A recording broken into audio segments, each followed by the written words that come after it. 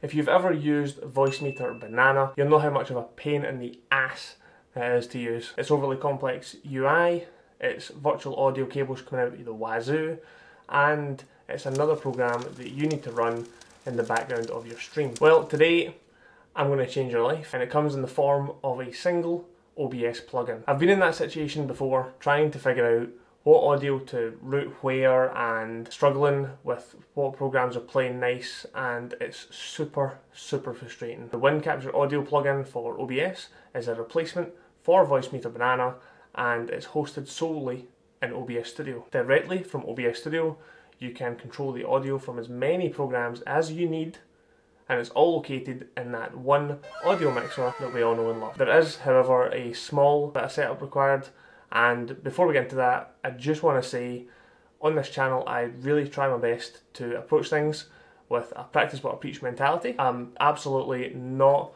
going to shithouse you guys for the sake of some views, so if you want more content like this, I'd appreciate it if you guys subbed. It's free, and of course you can change your mind at any point in the future. And while you're at it, why not check out my Twitch? As I've mentioned, it's a practice what I preach mentality, and I feel like I should be streaming and putting the advice that I give you guys to good use. So the link for that will be the first in the description. The first thing you'll need to do is head over to the Wind Capture Audio page on the OBS forum. Download and run the installer, and when that's finished, launch OBS. You'll know that the plugin is installed properly when you have the application audio output capture option when you try to add a source.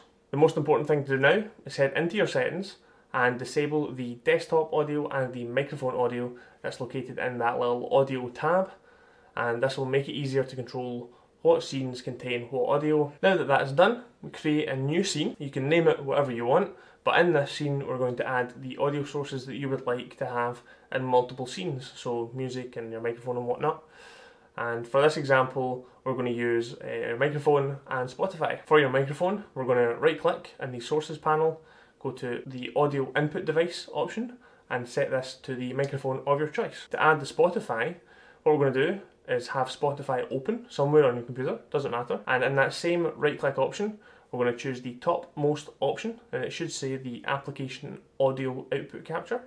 This will open a dialog box in which you can choose the Spotify.exe program. In order to add this to other scenes, we are then going to go into the scene that you want it on, right click the sources panel and add a scene. From this option we're going to choose the scene that you just made, and your new audio devices will appear in the audio mixer. For every other audio source that you want to add, simply make sure you're in the correct scene and add that same application audio output capture source within that scene. Of course, choosing the correct .exe from the drop down list, and it's as simple as that. When you add a new application audio capture to the scene, the audio will automatically pop up in that audio mixer panel. Things such as your browser source for your stream alerts will automatically come with its own audio option, and you will not need to add them, but how you will however need to add games, your internet browser and whatnot, so that you can get sound for that.